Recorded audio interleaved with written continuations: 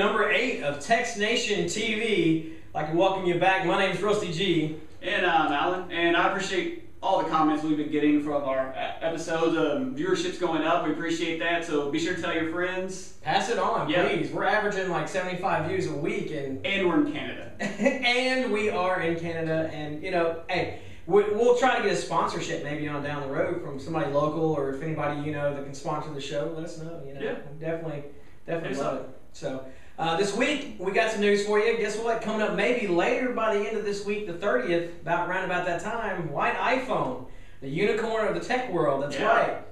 If you have not seen or heard any of news of this, what it is well, you obviously know what the iPhone 4 is. It's black. We've all seen it. We all know it. It's been out since last year. Everybody's got them. Verizon's got them now. AT&T's got them. Everybody and your mom's got them. We got it. The thing is, they were announcing last year that there was going to be a white iPhone. Then it came around September, and it was like, oh, we'll have it. It was even on AT&T's website for a second. There was an option to choose. I remember that. I think it came around September, and they were like, we'll have it out by Christmas. And then Christmas came around. They're like, oh, we'll have it next year, maybe like February. Then that came around. They're like, we had the new MacBook Air. Yeah, I mean, there was iPad 2. Throwing things. Yeah, everything else just kind of got up in the arms about it, and it was crazy, but it became the unicorn of the tech world. So now, supposedly, and this is all rumored, so maybe later this week, by the time you're watching this, there will be a white iPhone. So check it out, AT&T.com or Apple.com/iPhone. Look and see. There might be a white iPhone out there for you. Or Vodafone.co.uk. Yes, because I do know. We saw that. Because, I mean, the whole idea is the white iPhone could come out now, and we completely forget about, I don't know, Apple iPhone 5, because that's what Apple does. Yeah. It's like, hey, iPhone 5's over here. Let's look at that. Rumors about screen size. You've seen them, bigger. One has tapered. One, and all of a sudden, white iPhone's over here, and we're like, oh yeah, it is. Oh crap, is that a Nokia? And we weren't paying attention. And the whole iPhone 5 thing is now. Yeah, we lose track of what the iPhone 5 is going to be, because we're all going to be so mesmerized by the white iPhone. So, but if it does come out, hopefully soon, I'll get one, and I'll pass over my current black one to Alan here, and he can upgrade from my old 3G. So we'll be up to date soon, won't we? No. Never. But that's how we have a show. Exactly. That's why we always have a show. Tech never ends. Well, more Apple news and iPhone news as well. If you haven't heard, there's rumors that you're being tracked, and of course we all know that if our pictures are taken and things like that, everything's geotagged. Everything's geotagged. But 2 scientists from the UK have learned that not only geotracked, but we're geotracked. How many times a day? It didn't say how many. I don't think it said how many times, but it just said a lot of points during the day. Yeah, probably 100. So we'll pull up a map right here, as you can see, from New England all the way wherever they were traveling. They were dot on the map every spot or step they took. So a lot of people are now kind of even though they're on Foursquare telling me, oh, I'm at Taco Bell eating a taco. I love oatmeal on Twitter, and that other one that you use. Check-in places on Facebook, Foursquare, So, to me it wasn't... Goala. Yeah, to me it's like, why is everybody up in arms? Like, you're already telling me where you're at every single day of the week, every minute. But I don't care that you're buying shoes. Exactly. But, not to get off track there, but... now people are like, hey, I don't want them to know that much. Even the congressman, there was a congressman, I'll throw up a picture right here. There was a congressman who said, hey, Steve. Al Franken. Yeah. Saturday Night Live stand-up comedian, Al Franken. Holy crap. I mean, this is how big this thing got. It was nuts. And one MacRumor user actually emailed Steve. Here, as they always do. I'll pull up the email right here. And this is funny because, as Steve is the CEO, he gets to say... He's sitting at his Royal typewriter like I am. It's like, dear Steve, Could you please explain the necessity of passive location tracking tool embedded in my iPhone? It's kind of unnerving knowing that my exact location is being recorded all times, even though he's probably on Foursquare. Maybe you should shed some light on this before I switch to a droid. Yeah, right. He's not switching to a droid. They don't track me. Yes, they do. And Steve was like, oh, yes, they do. Droid does track, is what he was talking about. But he says, we don't track anyone.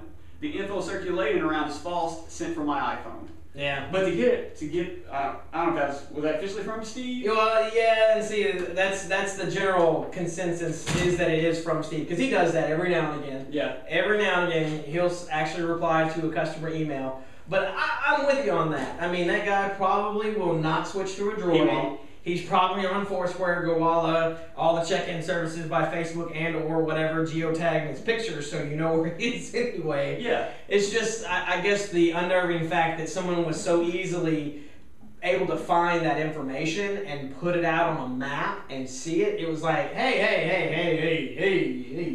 It's like these girls, mostly girls, take pictures of themselves like nude or something with their phone, and all of a sudden it gets leaked out and they're like, oh no, what happens if it gets out? If you put it on one of these, it's going to get out. So stop.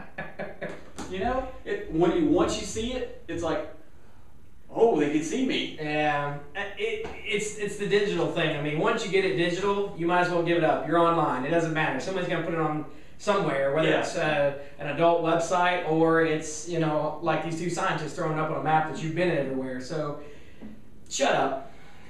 I mean, obviously, you're going to be tracked. Yeah, exactly. More Apple news. It's going to be in this Apple-centric episode. Sounds like iTunes is finally coming to the cloud. They're going to be bringing along Warner Music, I think, and don't quote me on this on the second one because I cannot remember the second one. I want to say Sony BMG or somewhere along in those lines. Yeah. That they're bringing online those companies, and they're actually doing it with the grace of these companies to say, hey, yeah, we'll let you stream our music online from the iTunes service. Unlike a few weeks ago, Amazon, who started up their Amazon Cloud service, it's an online digital locker, as it were, so that you can stream your music. And what really sucks, though, is I was wanting to get it, but it doesn't work for iPhone devices. There's a workaround to do it. I've seen it, but it's like going into Safari, logging in, and going into the digital file. I'd much rather just have an in-app thing where I just hit play and it works, like it does on the iTunes should have been a digital locker from the inception. So, because your computer breaks down and it has all your iTunes, and you didn't put it to some kind of external memory. Yeah, you've lost it. It sucks. I've lost a lot of music, a lot of movies because Actually, you need to stop by my house on the way home. I have a whole crap ton of CDs that has your old music on it. But anyway, well, we backed them up. But just laptops break, computers break. Things happen, and if it was just available from some website, encrypted, some way. And it's great because, you can be on your iPod Touch, your iPhone, your iPad, any of your iDevices, Mac, whatever, and you don't have to worry about storing your music anymore because it's all in the cloud. Now, there's no price tag or anything to this just yet. I'm assuming they'll put this in their Mobile Me stuff, and you'll pay like the $99 that they have right now, and you'll get that service. So it'll be a little less stressful for you having to keep up with your music because you're basically just paying for a license for you to be able to play that music anytime you want. Yeah. So maybe the price might even go down. This is just a prediction on my end. Maybe the price of the music might go down because you're no longer holding the music and you can't copy it because it's on their servers. So maybe it might bring the music down. You never know. I'm sure that's been a plan for a while just because of that purpose that we can't take that song and copy it and send it away, even though we purchased the right to listen to it for ourselves, and if we choose ourselves to record ourselves, then we should. But with that, price could go down. So we'll see how it goes. But one less Apple thing and one more gaming thing, because we don't think. Yeah, have you seen our intro? Well, apparently we review games. So let's throw one out there.